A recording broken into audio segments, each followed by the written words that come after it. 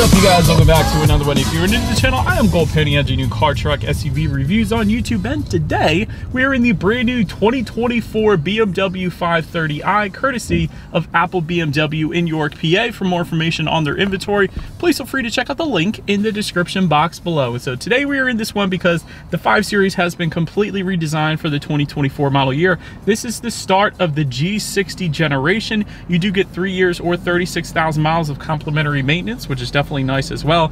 And this one is going to be competing with the Audi A6, Genesis G80, and Mercedes-Benz E-Class. So ultimately in this video, we will be testing out and going over everything about this one, from acceleration to braking, steering feel, ride quality, sound system, exhaust clip, all that fun stuff. So having said all of that, what do you guys say? Let's just go ahead and jump right into it. And as always, let's start with pricing. And so as you can imagine, there are a couple different configurations for the 530i. You got the base sedan starting at $57,900, and then you have the X-Drive sedan starting at $60,200. But regardless of the configuration that you go with, power plant is going to be the same. Powering the 530i is a 2-liter twin-power turbocharged inline 4-cylinder, putting out 255 horsepower at 4,700 RPM, 295 pound-feet of torque coming in at 1,600 RPM. That power being sent to rear wheels or all wheels through an 8-speed automatic with paddle shifters and launch control, which you guys know we will be testing out here in a little bit. Ultimately, 0 to 60 time is going to come in at 5.9 seconds for the rear wheel drive, 5.8 seconds then for the all-wheel drive. Top speed 130 miles per hour with MPG numbers coming in at 27 in the city, 35 on the highway. That's pretty darn impressive considering the size of the 5 Series. So well done BMW for that. But anyways, before we do any kind of fun acceleration or paddle shifter test here in the 530i, wanted to mention to you guys the drive modes. And they will include Eco, Pro, Comfort, and Sport, adjusting things like the shift points, the throttle response, the steering sensitivity, and the all-wheel drive system engagement then as well. So now having got all of that out of the way, what do you guys say? Let's go ahead and find a straightaway. Let's put the paddle shifters here to the test first, and let's see how quickly these paddle shifters are going to react for us here. All right, let's do this acceleration test right after we get done with this stop sign here. I'm going to go ahead and put it in first gear. Do have it in sport driving mode, and let's pull out onto the road here. 3, 2, 1. It's holding the gear. That's good. Go.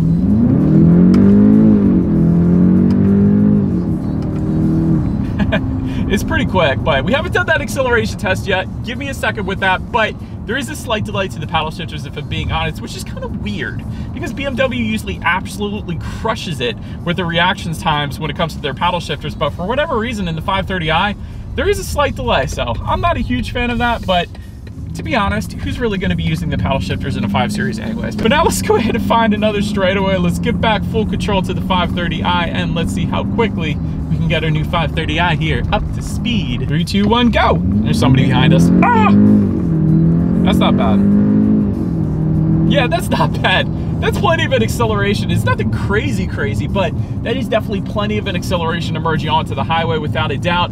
Keep in mind, 0 to 60 in 6 seconds flat is plenty respectable. So yeah, you shouldn't have any issues there. But anyways, to go along with that acceleration, as always, braking is equally important. So as expected, you will find 4-wheel ventilated disc brakes coming standard on the 530i, but did want to mention an optional package called the M Sport Professional Package. I guess for $1,050, that does give you larger front rotors, and it also gives you either red or blue brake calipers up front as well, which is pretty cool. So if you wanted a little better braking, maybe consider going with that brake package. But overall, as far as braking feel goes, it is perfectly fine. It's a little bit on the softer side, but it's not bad. You certainly aren't going to have any issues bringing this thing to a stop. But then touching on suspension and handling, up front, you're going to get an independent double wishbone type front suspension. In the back, independent multi-link rear suspension, front and rear stabilizer bars, of course. And if you were curious if there was an adaptive damping suspension for the 530i, there is not. That is actually reserved for the i5, so that is its own separate review, so maybe I'll get a chance to review that later on down the line. But for the 530, even without the adaptive damping suspension, I gotta be honest, it is absorbing Pennsylvania's road imperfections beautifully. So even without it, it is an incredibly smooth ride here in the BMW. BMW, you can definitely tell they tuned the suspension for comfort in the 530i, and that is a wonderful thing. So even without it, it feels great. So then touching on steering feel, I will say it's a little bit looser than I expected, but it's not bad. It definitely feels right for the 530i. One of the best things about steering this thing is the massive, absolutely massive 10 and 2 grips in this 5 Series, and that is something BMW always tends to do with their vehicles, and I absolutely love it. Not only that, we got a hexagonal steering wheel. How freaking unique is that? So I absolutely love that part of it, but wouldn't have minded if BMW made a little heavier of a steering feel for the 530i. As far as cabin noise goes, it is a luxury car after all. I'm going 20 some miles per hour right now. There isn't a whole lot of exterior wind noise or road noise coming into the cabin, so that is perfectly at bay, so no issues there as well.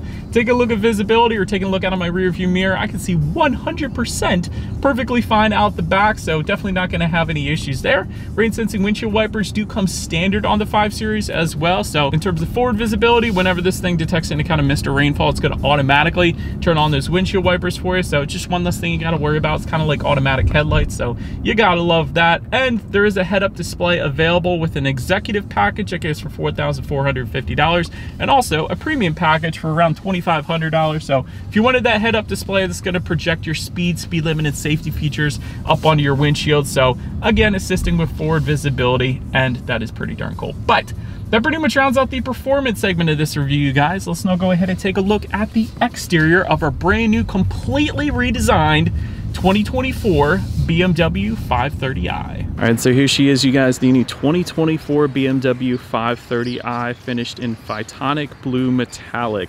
In case you were curious of our exact exterior color name, I think it looks pretty darn good on this one. But as always, let's go ahead and start with where the 530i is made. Taking a look at the VIN, first character is the letter W, indicating that the new 5 Series is built and assembled in Germany, specifically Dingolfing, Germany. So in case you guys are curious about that, but anyways, it is completely redesigned for 2024. Like I said at the beginning of the video, up front you will find a BMW active kidney front grille, of course, but there is a cool option for this year I don't remember seeing in the past. That's a iconic glow kidney grille. So essentially the exterior is going to be lit up in LEDs. That goes for $500 in case you were interested in that, but I think that's a pretty cool option. I saw that on the website, but we don't have it, unfortunately. But LED headlights with LED daytime running lights do come standard, of course, and you get the automatic feature with that, along with automatic high beams as well. So if you have your high beams on at night and it senses the vehicle coming in the opposite direction, it's going to automatically dim them back to low beams. Then when the vehicle is gone, it's going to automatically bounce it back up to high beams for you there. There is an executive package that gives you the quartering function for those headlights as well. So if you're going around a bend at night, the headlights are going to swivel based on the direction of your steering angle, better help illuminating what is around that bend, so you're less likely to hit a deer or a squirrel or whatever the case. So that is a pretty cool safety feature in itself. There are some front air curtains found to the quarters there, helping direct air around the wheel and tire combination for a little better aerodynamics, of course. And another thing I always like with BMWs, they usually do a pretty good job with this, are the hood creases and how they kind of form around that BMW emblem up front there. So I think that's pretty cool, but the grille is definitely different than I'm used to seeing on other BMWs. More of a modern look, I guess you could say. But let me know what you guys think of the redesign in the comments. But that pretty much rounds out the front end. Let's now go ahead and make our way to the side. All right, so now since we are around to the side of the new 5 Series, silver window surrounds do come standard. But one of the coolest things about the silver window surrounds, let me get up a little closer here for you guys, because this is definitely different.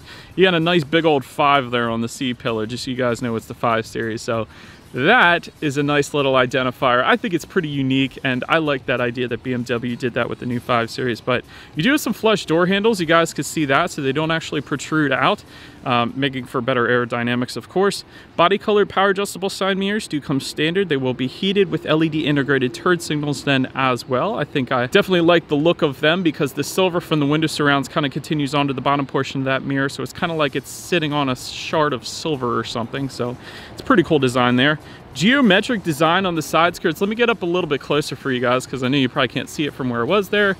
And that is what I'm talking about. So another nice little design cue that is new for the 5 Series for 2024. So what do you guys think of that? I actually like it. I think it's a cool design. But what is this thing right here? There's like a little opening on the bottom portion of the side skirts. Let me know in the comments what you guys think that is. So that is definitely quite interesting. But nonetheless, let's go ahead and touch on the wheels real quick. 19-inch silver alloys do come standard on the 5 Series, but there of course are 19-inch and 20-inch designs available. We do have a 20-inch optional wheel design. I think it looks pretty dang good on the 5 Series, if I'm being honest. It matches the silver window surrounds very well. But anyways, that pretty much rounds out the side profile. Let's now go ahead and make our way to the back. All right, so now since we are around to the back of the 5 Series, all the way to the top, you will find kind of a body-colored shark fin antenna, I guess you could call it. Anyways, center high mount stop lamp does come standard as well. You will find LED taillights with a newer slim design. I think they look pretty darn good back there as well.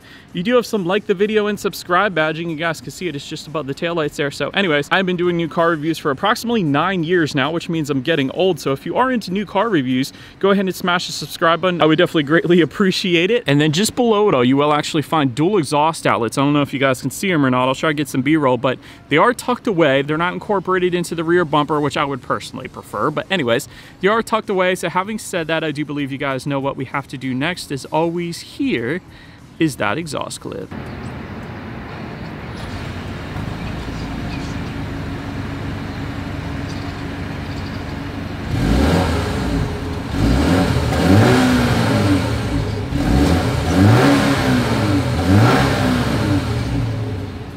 So now, since we are around to the back of the 530, when it comes to opening that rear trunk, it actually is a power trunk, believe it or not, which is pretty darn cool. There is a button on the key fob, there's a button kind of on the driver's side door, and there's a rubberized button, of course, on the trunk itself as well. But once opened up, cargo capacity comes in at 18.4 cubic feet. If that was not enough space, there are some levers found in the trunk itself, so you can actually fold down those rear seats for a good bit of extra space then if you needed it. There are some added cargo space in the back corners there. There is LED cargo lighting. You don't always find the LEDs in the cargo area, so I'd like to mention that. Grocery bag hooks, there's some pretty massive too. 2 grocery bag hooks in that cargo area. It's always pretty cool. And then if you were to lift up underneath of that cargo floor, you will find a spare tire, which I love, but you actually get the best of both worlds. You do get in-floor storage just in front of that spare tire as well, which I didn't expect to see. So well done, BMW. But so then making our way up to the rear legroom, that is going to come in at an even 37 inches. For reference, I'm an even 6 feet tall. This is how much space I have back there, but I did like the rear seats. You kind of curve into them. They're kind of like molded rear seats to a certain extent, so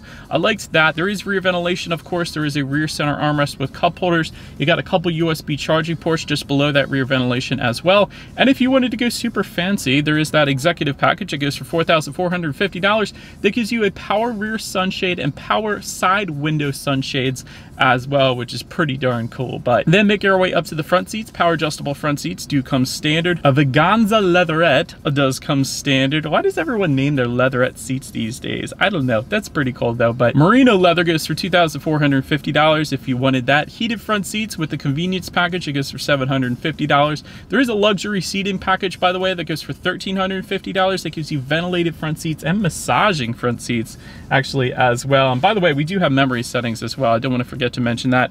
Overall, seating was pretty darn good. You do have the vertical seams, which is nice. The headrests were plenty comfortable as well. The power lumbar, I wish it adjusted a little bit more. I feel like it didn't adjust as much as some of the other vehicles that I test out, but having said that, I was able to find my perfect driving position, so no issues there. But then take a look at the steering wheel, one of my favorite parts of the new 530. It is tilt and telescoping, of course. It is power adjustable as well. It is leather wrapped. It is hexagonal, which is freaky, and it's pretty darn cool. And the 10-2 grips, again, are absolutely massive. And you can actually get a heated steering wheel if you were to go with either the convenience package or the premium package. So that is there for you as well. But now, let's go ahead and make our way to the startup. But let me start by actually showing you guys the key. You got your BMW logo on the one side, which by the way is the lock button in case anybody didn't know. On the side of the key, you got unlock and a button to pop the power trunk there, but it is all keyless entry with a push button start. And there is a remote start, by the way, for $300. I don't want to forget to mention that. But in this case, all I'm going to do is simply put my foot on the brake and press that engine start button located just to the left of our glass turn dial knob. Cool, we'll get more into that in the interior quality. But anyways, once started up, you will find a full digital gauge cluster that comes standard, and of course it is completely customizable, specifically when you change the drive mode. So there's that personal drive mode, there's a sport mode where it completely changes everything to kind of red hues. There's efficient where it turns everything kind of blue, like a water hue. I really like that one. That's probably my favorite, honestly. But what I'm getting at is there's a bunch of different modes that completely change the look of the gauge cluster, which I personally love. If you're gonna have gauges, have them be completely customizable to really tailor the vehicle to your own liking. And of course, everything is on there that you could possibly want. You have how many miles you have left until you hit empty. There's a digital speedometer, speed limit recognition, outside temperature. So you can't ask for really anything more than this particular gauge cluster that we have with us here today. But now let's go ahead and make our way to the interior quality. A power moonroof does come standard. However, there is a Sky Lounge roof that goes for $600. You probably have seen that in other BMWs, but that is pretty stinking cool. Glass controls come with the executive executive package if you wanted that. There is a wireless phone charger located just in front of the cup holders here, and of course, multicolor ambient lighting, which I actually didn't even turn on yet. So let me go ahead and turn that on real quick. All right, so I set it up for blue since we had the blue exterior. I think it looks pretty darn good. But anyways, there is actually a lot on this infotainment screen. Pretty much everything is on this infotainment screen that you can adjust, including the heated steering wheel button, the heated seat buttons, the climate control settings, and of course your radio information as well. So let's touch on that a little bit. 12 speaker Harman Kardon sound system does come standard, but there is an optional Bowers & Wilkins sound system that we do happen to have today. So I did want to mention it, but that goes for $950. So what do you guys say? Let's go ahead and turn on the radio, see what we got playing today, and let's test out the clarity of this one.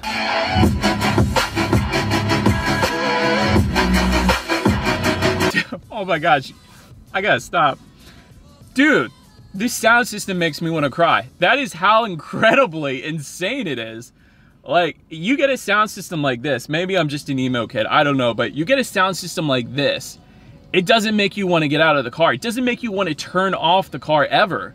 Like, that was incredible. Bowers & Wilkins, I've always said, like, my top two sound systems, they're between the ELS Studio sound system that Acura has and any Bowers & Wilkins sound system. That could be in a Volvo, it could be in a BMW. Bowers & Wilkins just crushes it. It makes you feel like you're in a concert. The clarity was insane. The bass was just perfect. You could feel it in your chest. That was a brilliant sound system. Definitely my top three. I would say ELS Studio is number one, Bowers & Wilkins and the Volvo S90, and then this one. And keep in mind, I've tested nearly 900 cars at this point, so to be top three for sound systems, that is wonderful. That was an incredible sound system. I'm going to keep saying it. If you like music, this is where it's at for sure. But anyways, last thing I wanted to mention to you guys on the infotainment screen is when you do put the 530i in reverse, you will find a rear view camera coming standard across the board, but you're also going to get that panoramic view monitor found a little screen to the right there, giving you that bird's eye view, which is always going to lead us into safety. And so to start, let me start by saying IIHS Top Safety Pick Plus in 2022, which is the last time the 5 Series was tested. Typically, vehicles only get better with time in terms of safety from what I've noticed, so I'm sure it's going to do perfectly fine when it finally ends up getting tested for this new 530i as well. But disclaimer, hasn't been tested yet, but front side curtain airbags do come standard. In the back, you're going to have latch, aka lower anchors that tethers to children for the rear car seats, rear child door locks, tire pressure monitoring system, but also coming standard, forward collision mitigation with left turn warning mitigation and left turn assist as well, blind spot monitoring system with rear cross traffic alert, front pedestrian detection, traffic sign recognition, lane keep assist, and lane departure warning as well. So overall, when it comes to my final thoughts, I'm still not sure what I think of the exterior design. Let me know what you guys think in the comments section below. I'm really kind of curious what everyone thinks of the design here. But anyways, great interior quality. You can't deny that. One of my favorite sound systems without a doubt. If you like music, you're gonna absolutely love the Bowers & Wilkins sound system in the 5 Series. I'll put it that way. I do love the hexagonal steering wheel, and the 10-2 grips are absolutely mammoth, so that is another thing that I absolutely love as well. As far as room for improvement goes, I'll give a couple things here. Previous years, the ambient lighting was much more pronounced in BMWs, but for whatever reason, it's more subtle in this particular new 5 Series. I wouldn't have minded if they illuminated everything a little bit brighter. I turned the brightness all the way up, by the way. It's not as bright as it used to be. I'll just put it that way. And the other thing is there is a good bit of options available for the 5 Series, and that could be a good thing and a bad thing. It's good because it really does allow you to personalize the vehicle, but on the flip side, it can get pricey pretty darn quick because of the number of options that are available. So I'll just put it that way. But anyways, let me know what you guys think of the new 5 Series in the comments section below. That is about it for this one, you guys. Thank you so much for watching. Feel free to follow me on social media at the bottom of the screen if you want to see what's coming next on the channel before it gets to YouTube. Be sure to hit the subscribe and the bell notification button if you're into new car reviews, because that is what we do here on this channel after all. Do appreciate you guys watching more than you know, and I will see you guys all in the next video. Stay gold.